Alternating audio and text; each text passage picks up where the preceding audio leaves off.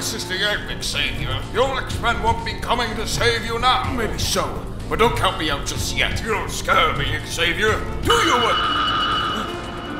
No, not this. Anything but this. Don't make me relive this. That's what you mean relive. I can't believe you put me back in those damn concentration camps. How dare you use those memories against me? Oh, so those are yours. What do you mean? You just showed them to me. A few years ago, I just remember scanning that from somewhere and thinking, wow, that's heavy. Stuck that puppy in my pocket and just kept it in the reserves for emergencies like this. Wait, so you didn't just pull my memories of the Holocaust from my head. You just had that entire thing on standby? Pretty much.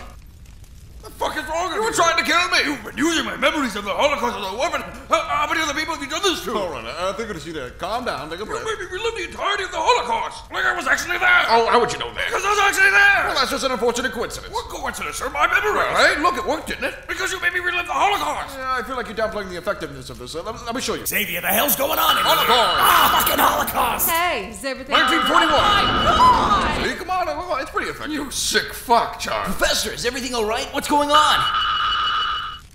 Huh?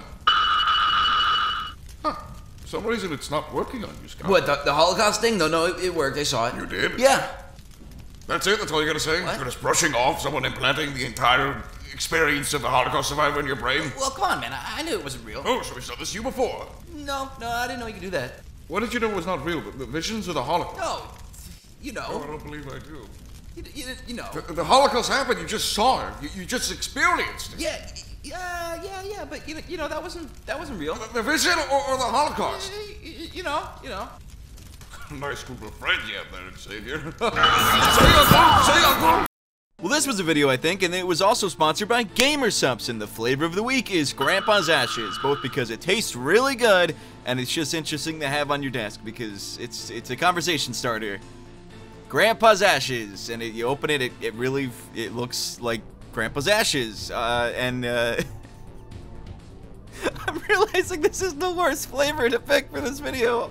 Oh no, wait. Oh god, alright, it's staying in. If you want to buy Grandpa's Ashes for 10% off and support the channel, use the code down below or use code SOLID at checkout for 10% off. I'm sorry, Supps.